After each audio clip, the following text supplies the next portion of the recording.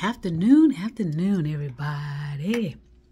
Michelle is back on November 9th, 2023 on the Thursday on the West Coast on the east side of town. Baby. All right, I'm drinking stuff, okay, eating stuff. And oh my goodness, I have been working on putting up some curtains. And these are some of these heavy duty curtains. And I have been working on it for about an hour or so. And I know a lot of people stay home around here because not stay home, but a lot of people are up around here during the day because they work at night.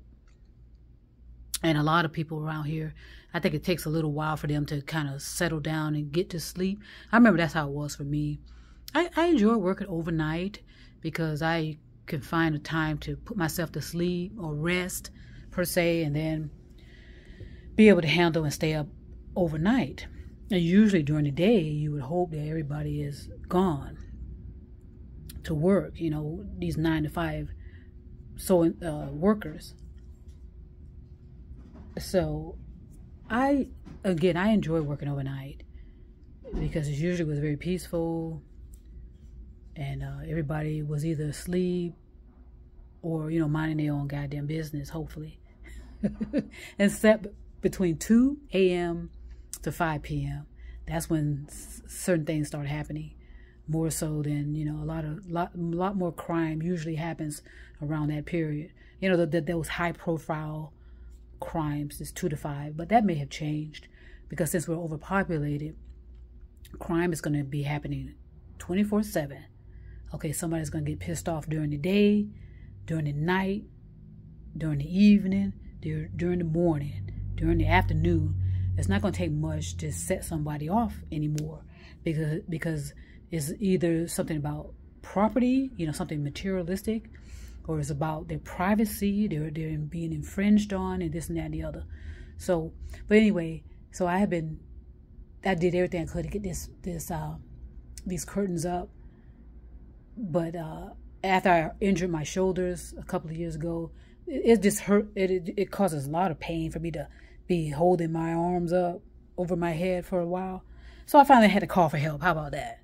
Somebody come over and help me out and put my curtains up, and they look really nice. They changed the ambiance in here, and I like it. They're supposed to block out some noise. We'll see. But I can already feel the calmness of it, and having, not because people can look right in here. A lot of people are just, just looking in, looking out, because, like I said, they're home during the day. They may work at night and they're trying to get to sleep, so they look outside and they probably saw me struggling to put my curtains up. Well, they're finally up and they look good. How about that? So anyway, I wanted to come on through and talk about something that I have been wanting to talk to for a while, but I'm doing everything in my power to not offend people, but that's not my intentions. It's to offend. But I told you, I'm a warrior, I'm a protector, defender, and lover, okay? And I told you, my advocacy is for women, black women specifically, and black lesbians, as well as black trans. But I'm going to talk about that in a few minutes, about the complexities with that.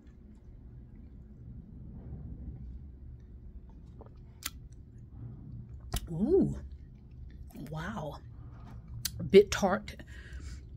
I told you when I was growing up, as a young woman, growing up, during my adolescence, I was confused about everything, to be honest. I was confused about my sexuality. I was confused about what I wanted to do with my life. I was just confused. Okay, had no idea what my purpose was. What? That was foreign to hear that. What is my purpose? What do I want to be when I grow up? There was just a whole lot of things to discover and to develop during those adolescents, which were extremely, extremely important.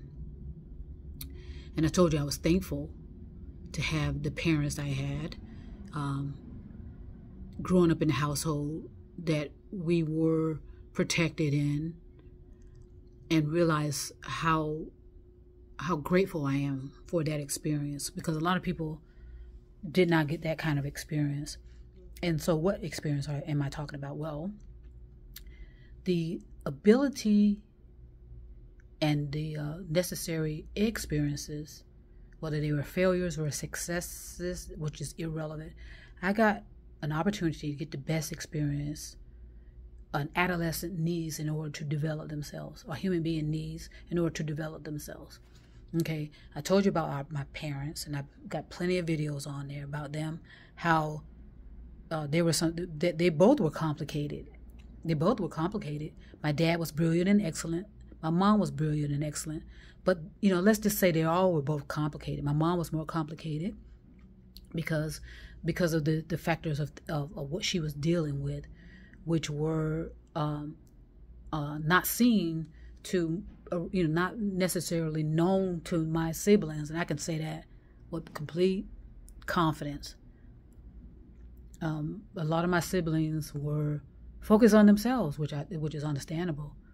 But they were, as I said, dealing with their own realities and dealing with their own situations. I told you I was the last one to leave the house in my early 20s. And because I stayed around as long as I did, because I felt like something was going on with my mother. And in my opinion, she was suffering from severe depression. And that had been cultivated over a course of decades, in my opinion. And I'm just saying it is because there was so many of us in the house. There were so many things that she had to be concerned about and responsible for, and she did not have the time to take care of herself. My mom was an extrovert. My mom liked having good times, bringing people over in the community, having backyard barbecues, having the music playing, dancing around the house. But then when she's all in that, I call it that manic stage where she's happy, singing and dancing. Before you know it, she's dropped the beat. And she's yelling and she's screaming and she's yelling and she's angry, in a rage. And then she'll get sad about it. So during the course of as she was getting older, she became more and more introvert. That kind of personality where she stopped socializing, she stopped doing this and that and the other. So she spent most of her later years babysitting other people's children and blah, blah, blah, blah, blah, because, that's what she loved, nurturing and taking care of people. That was something she enjoyed, but then she started neglecting herself, and that's where the problems all started. Okay, good. I've said enough about that, and I put a video out on that too as well. Excuse me. Explaining those kind of complexities that I witnessed as I was growing up. But what I wanted to talk about more so than anything is about this, and this brings us to why I'm talking about this now, this assault on biological women. Okay, this assault. There's an intentional assault. Okay, whether it's verbally, physically, or otherwise, on the biological woman. Okay, and so I'm going to speak specifically to the biological black women. Okay, I'm going to speak on that behalf, and I welcome any others that will come forward and also talk about what I'm about to talk about and give your theories and opinions. Okay, I have noticed over the course of time, that there has been this assault and this targeting of biological women. And like I said, I'm going to go specifically and say biological black women or biological women of color. There has been this targeting, harassment, okay, and this full press garbage of disrespect towards biological women, more specifically biological black women. And guess where it's coming from? Believe it or not, it's not coming from men, it's coming from trans. These trans females are the ones that are spearheading a lot of it, more so than ever, where they're coming out and assaulting and having an issue with biological women. Okay, like I said, I pay attention to what's going on, and there is this assumption that biological women have to justify that they are biological women.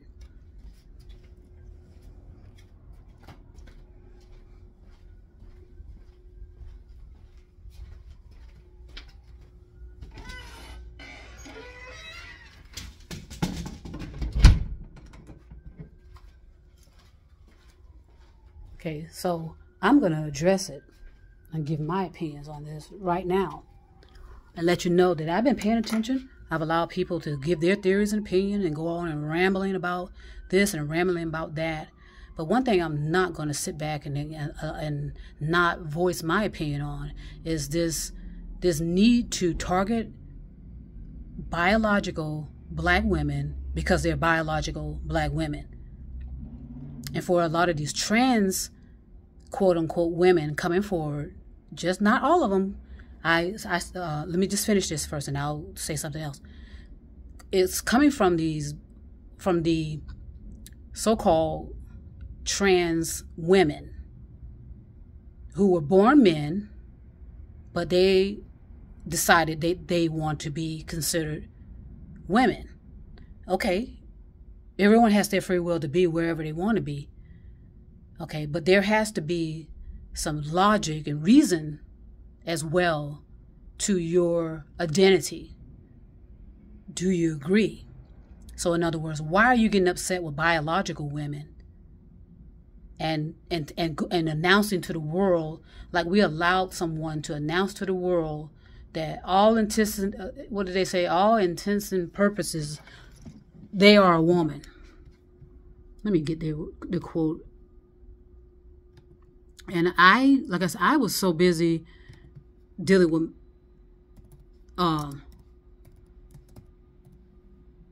my toxic environment in my job, and keeping and attempting to save my job, save myself from being intentionally targeted, and these erroneous attempts to get me fired and claiming it's because I had an attitude. Okay, I had an attitude, and that's always geared and targeted towards black women. Oh, she has an attitude. Okay, and all this, which turns out to be causes a toxic work environment. To say that someone has an attitude, that means absolutely nothing.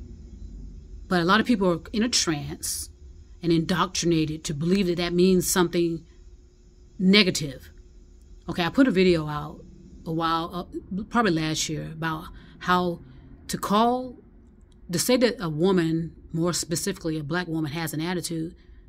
Okay, a lot of women get fired for such garbage and nonsense because someone says that they have an attitude, which means absolutely, goddamn it, nothing. Okay, chances are that black woman may be dealing with something at home with her children. She may be dealing with something at home with her finances. She may be dealing with things at home about how she's going to put a roof over her head and her kids, how she's going to feed her kids. So instead of going around worrying about whether she has an attitude or not, I said, why don't you go up to this woman and ask her, can you assist her in some manner? Instead of immediately targeting her, saying she has an attitude, and then giving her poor performance, and then she'll eventually get fired or something to that effect. Okay? It's discrimination. Okay? It's discrimination, and it's an intentional targeting to say that someone has an attitude.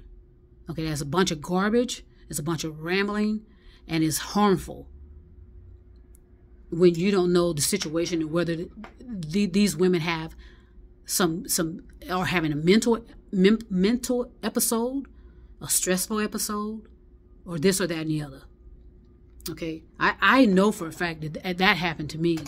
Okay, so I know what it means to be worrying about whether you're going to have a job and knowing that you're being targeted because they want you to be submissive, subjective, and subservient, which I will never do to no one.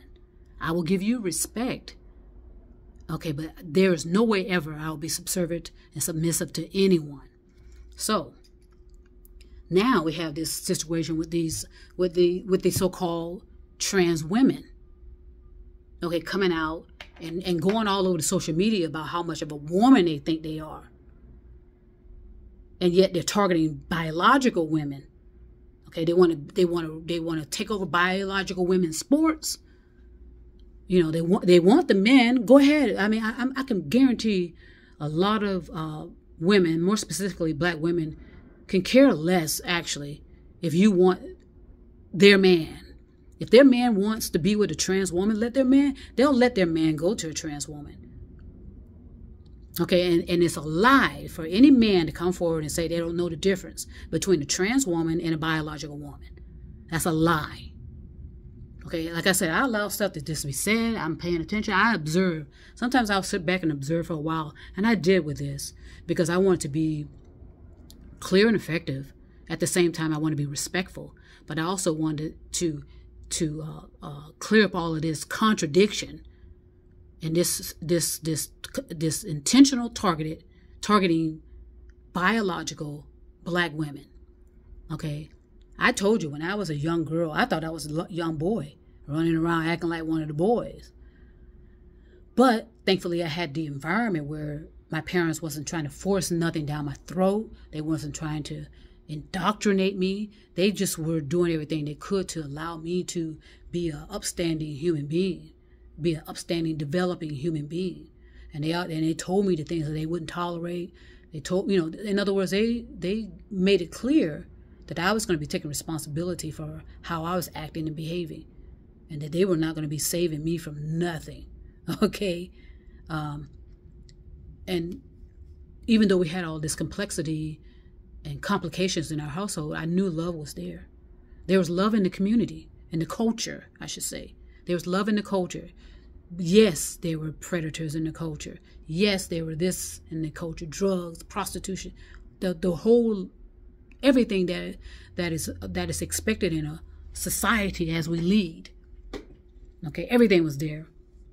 Okay, and that environment created brilliancy and excellence. Okay, and it helped to evolve my consciousness. So if it wasn't for the black community or the black culture, who knows where I would be now. Okay, so that's what it's all about. But once again, as I was growing up, like I said, I was confused about my sexuality too. I was running around thinking I was one of the boys. But thankfully, I had the room, the necessary space in my household. In other words, even though there was a lot of us there, we had the places where we can go outside, go to the library, take a walk. I used to love to drive around and go to certain parks and sit at those parks for hours. I used to bring one of my nieces with me. We would go to every park in the city and just sit there and enjoy being in the park.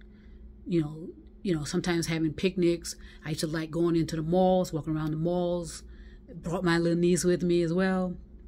In other words, I had places to be able to explore and discover and expand my consciousness and understand, wait a second, I'm not no little boy. I am a woman. I am a biological woman. And I love my biological womanhood. And it doesn't matter what my sexuality is. Okay, I am not going around believing or thinking that I am a man. That's disrespectful, actually, in my opinion, when I know I'm a biological woman. And it's also disrespectful for me to go around and tell biological men how to act and how to behave. Okay? That's disrespectful. And it's just as disrespectful to go around and telling white Europeans how to act and behave. I do not represent white Europeans. I do not even represent black women. But I am an advocate for black women and black lesbians. And some, like I said, black trans women. And I say some because, like I said, there's some, usually of European descent, that are going around targeting specifically black biological females. Okay, and calling them names, saying they're ugly, saying they're this and that. But keep in mind, most trans so-called females, I say so-called because, hey, I don't know. I have no experience with trans genders, but I am not going to stand by, as I said, and allow them to disrespect biological more specifically biological black women. I took a year or so before I would address it. I was going to address it last year, but I said, no, let me just see what's going on here. Because like I said, there's this perception going around about black women, biological black women, that they don't love their children, that they don't love their community, that they don't love their culture, which is a bunch of bullshit and nothing but lies and deception. Okay, but yet you're going to tell me that someone who was born a man, let's be clear and effective about it. They're going to tell biological women how to be biological women? Okay, so we allowed this quote to go around from someone's specific, and we know who it came from, when they said, all intents and purposes, they are a woman. Now, what the hell does that mean? Okay, well, let's see. What does all intents and purposes mean? Let's look this up here.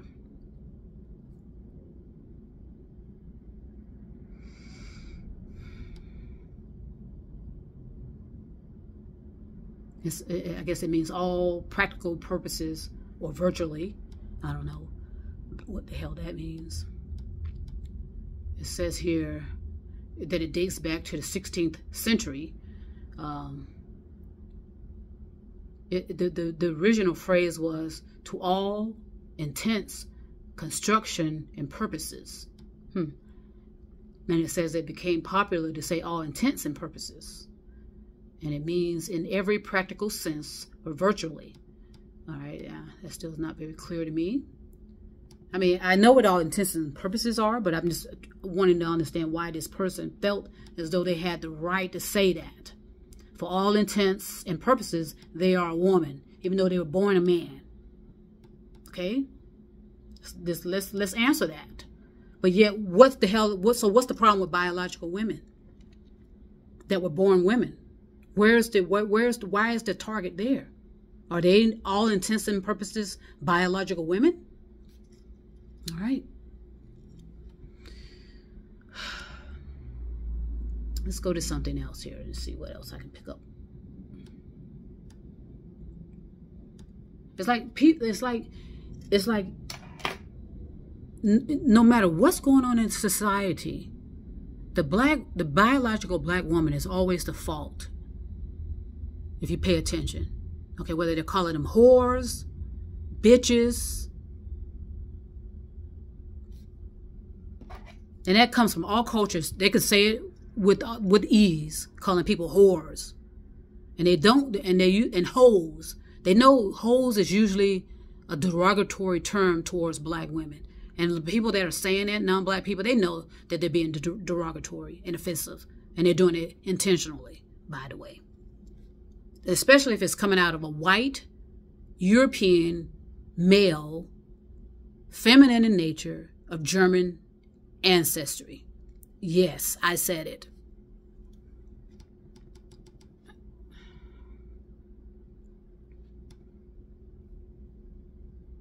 I guess, I don't know, all intents and purposes versus all intensive purposes. Who knows? And I'm not going to look up what was said. It was said all over that was said all over the world. And I know that there was some backlash about it, but the media supported it. Certain media outlets supported that. Had no issue at all when someone came forward and said those things. They made this person, the woman of the year. And so what do you think biological women are thinking about when all this is happening? What is biological men saying about this? Okay, but I know the feminine ones, the biological feminine straight males have no issue with it, obviously. Again, if you tell me you can't tell the difference of if you're fucking a biological woman or fucking a transgender woman, you're lying. Okay? Here we go. So, I wrote a poem last year, and I want to read it right now. I wrote this poem because I want my nieces and nephews to understand, as I said, my nieces and nephews to understand what is happening, and that I did not stand by and not say a word about the intentional discrimination towards biological black women and black lesbians too, and the intentional ongoing harassment and threats and targeting of biological black women. Okay, I wrote, and because I identify as a biological black woman, a biological black lesbian woman, that's how I identify, and that's who I advocate for. Okay, I don't represent all of us, but I do advocate. We ought to represent ourselves. There's nothing wrong with certain groups of people representing a culture, but all of us need to be allowed to control our own narrative and tell our own stories about how they want to be represented. No one represents a whole race of people. No one represents a whole gender of women. No gender of men. No one person can do that. Okay? Yes, so I wanted to put, like I said, I advocate for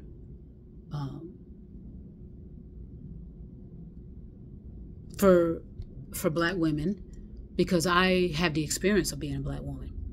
I told you it would be disrespectful for me to be talking about Latino women, which I have a lot of respect for. Europeans, Caucasians, I have a lot of respect for as well. And I also have a lot of respect for some trans women, more specifically black trans women, that are coming out and making it clear and effective that they know who the fuck they are.